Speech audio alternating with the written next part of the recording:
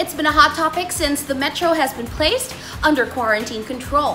Why is riding in tandem not allowed even for married couples?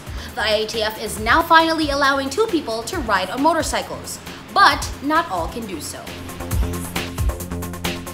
The Interagency Task Force for the Management of Emerging Infectious Diseases, or IATF MEID, is now allowing couples living together in the same house to ride tandem on a motorcycle. This came after months of public pressure to allow pillion riding amid the dearth of allowed public transport modes during various levels of community quarantine controls. In a news report announcing the new policy, Department of Interior and Local Government said that only married couples and live-in partners will initially be allowed to ride tandem on motorcycles. In interviews on radio and television talk shows, IATF officials clarified that couples, regardless of gender or sexual orientation, would be permitted to ride tandem on motorcycles as long as they are living together in a single house. They must show proof like copies of marriage certificates or IDs showing the same surnames or the same address.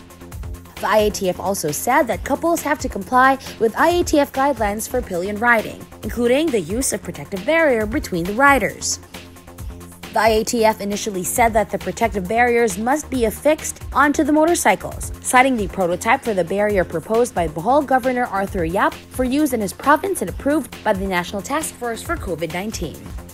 Later, the IATF said NTF also approved the backpack-type barrier proposed for safe pillion riding by Angkas, the motorcycle ride-hailing app provider.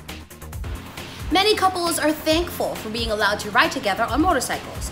The next question now is, will government extend this privilege to other family members living in the same house? Or will Angkas be allowed to resume operations?